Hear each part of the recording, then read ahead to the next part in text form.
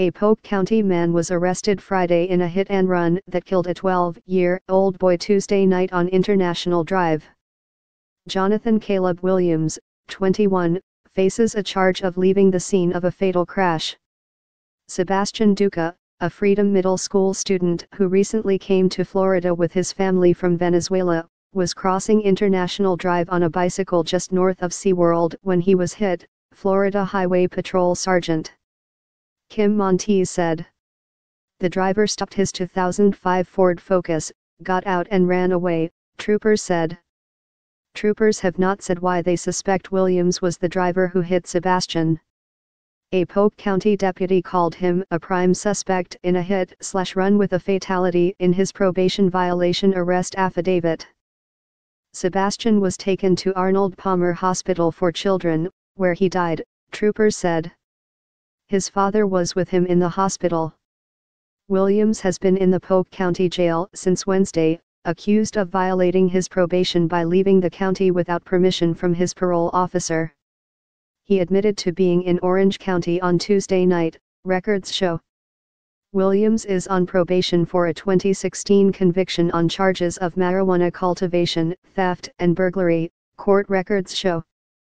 G. Lawton at OrlandoSentinel.com or 407-420-5774. Interactive map, every homicide in Central Florida. A Leesburg police officer stopped a bicyclist for not having a working tail light. Police said the bicyclist fired a shot at the officer. A Leesburg police officer stopped a bicyclist for not having a working tail light. Police said the bicyclist fired a shot at the officer. A Leesburg police officer stopped a bicyclist for not having a working tail light.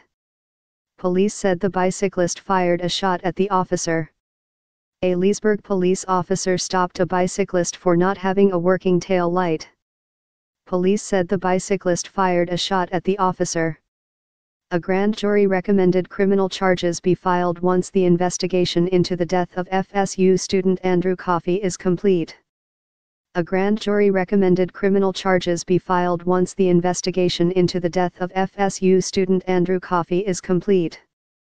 A man died in Sanford after a road rage incident ended with one of the drivers striking a tree. A man died in Sanford after a road rage incident ended with one of the drivers striking a tree. 3 adults and a minor are facing various charges after attempting to shoplift at Oviedo Mall and striking an unmarked police car.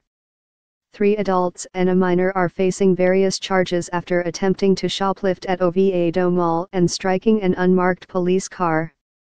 3 adults and a minor are facing various charges after attempting to shoplift at Oviedo Mall and striking an unmarked police car. 3 adults and a minor are facing various charges after attempting to shoplift at Oviedo Mall and striking an unmarked police car.